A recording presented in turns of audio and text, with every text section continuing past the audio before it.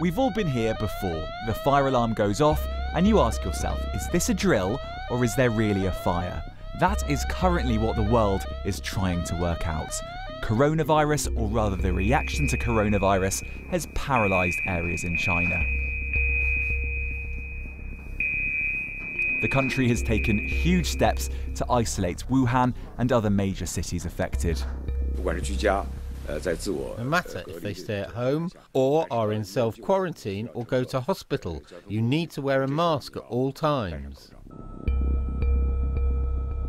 Today the UK stepped up its response. This was the last BA flight out of China. It's now suspended flights to and from the country. The Foreign Office has advised against all but essential travel to the country.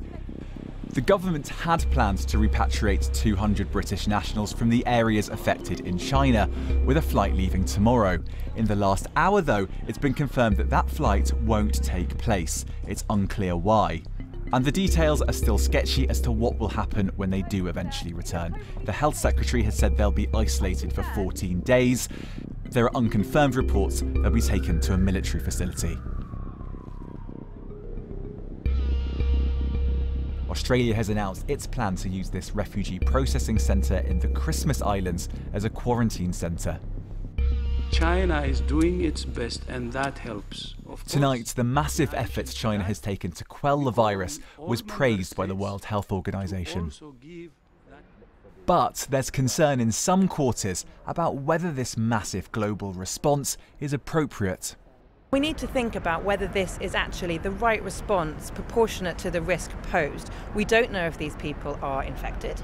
We don't know if these people have consented to go into quarantine.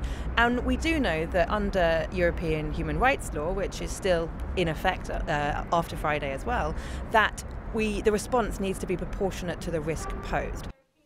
This is just one of a number of strains of coronavirus. Some strains you won't have heard of because they aren't particularly dangerous to humans. Others you definitely will have, like SARS. In the early noughties, there were 8,098 reported cases of SARS. 774 people died.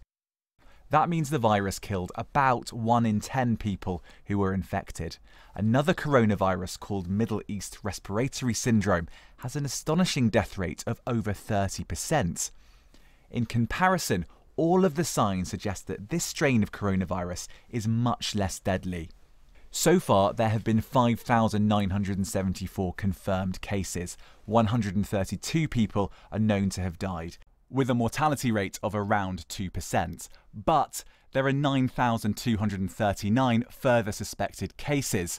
That would make it significantly less dangerous than has been originally projected.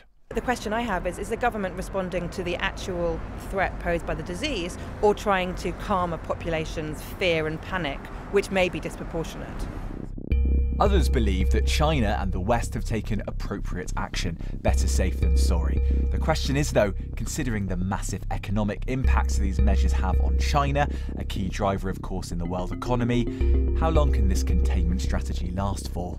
I think it's an appropriate thing to do. I think the harder decision is going to be at what point do you decide we're going to stop that? And I think the Chinese are having the same issue. They're quarantining more and more people. I think it's about 30 million now in about 12 or 13 cities. They've extended the holiday for the Chinese New Year to try and get things under control. But at what point do you say, actually, we're going to stop that measure now? And those are very difficult decisions. The World Health Organization will meet tomorrow to discuss whether the virus constitutes a global health emergency. Their guidance will inform governments as to how seriously their future response strategy will be. We did ask for the Health Secretary, who chaired today's COBRA meeting on the crisis, to come on this evening, but were told by the Department of Health that they were not accepting interview requests from the media. I'm now joined by former Conservative Health Secretary and former MP Stephen Dorrell. Good evening. What do you make of the government's response so far? Well, I think it's actually extraordinary that the Secretary of State isn't explaining to journalists, but more important to the public, why the government is taking the decisions that it is. I think they're proper questions, whether this is the right reaction, whether we all believe in the precautionary principle. We all want to be safe. So I think the issues are very obvious. But what we don't know is why the government is reaching the judgments that it is reaching. And the election's over now. This isn't about politics. This is about ministers discharging their public responsibilities and being accountable through journalists and through Parliament to people who are concerned about the level of risk that's associated with this virus. I mean, Matt Hancock has posted 2 tweets today to explain the latest position. With great respect, I do not think that a decision about an air bridge from China, restricting travel to China with significant economic consequences, significant health risks, concerns for people, individuals concerned and their families, I don't think that's appropriately dealt with by Twitter. Yeah, I mean, we looked, he's only got a sort of 150 retweets on it. He's got 100,000 or so followers. So for you, it's not actually direct enough, the communication from the Health Secretary to the people about why these decisions are being made. Democracy is a conversation. It isn't just about votes in ballot boxes on election day. That's important, of course it is. But it's about people who make important decisions that affect people's daily lives, being accountable for the decisions they take. And I know there's a debate going on between the government and the BBC and all of that. I think when ministers make decisions of this importance, they should be accountable in public and they should explain. They may well be absolutely right. I'm not criticising the substance of the decision because, frankly, I don't know, and that's what's wrong. So there's more questions than answers from your perspective and perhaps our viewers' perspectives. But here, if we look at some of the decisions of what we do know, this idea of bringing home people, UK people British people from Wuhan, we've heard this evening from the Foreign Office they've not managed to do that yet. They haven't got the clearance from the Chinese authorities. But when they do go home, they're meant to be going into some kind of quarantine for 2 weeks, perhaps on a military base. I mean, when you gamed this stuff out as Health Secretary, when you were around that cabinet table, is this a regular reaction? What's really going on here? Well, it's certainly not a regular reaction, no. I think, we know, don't we, that the quarantine for this virus is, well, we don't actually know how long it takes to incubate.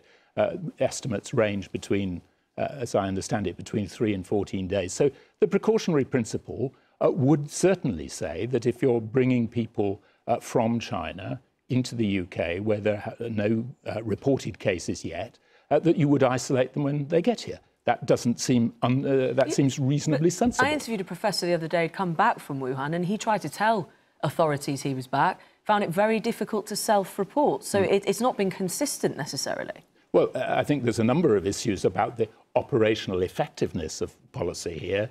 We're told that the British flight can't get through, but we've seen television pictures of aeroplanes landing in the US having already started the process. Do you think the reaction is commensurate with the risk, though? Because, of course, you know, Chinese tourism, for instance, to this country is hugely valuable. The amount of money that is now not going to be spent here and vice versa.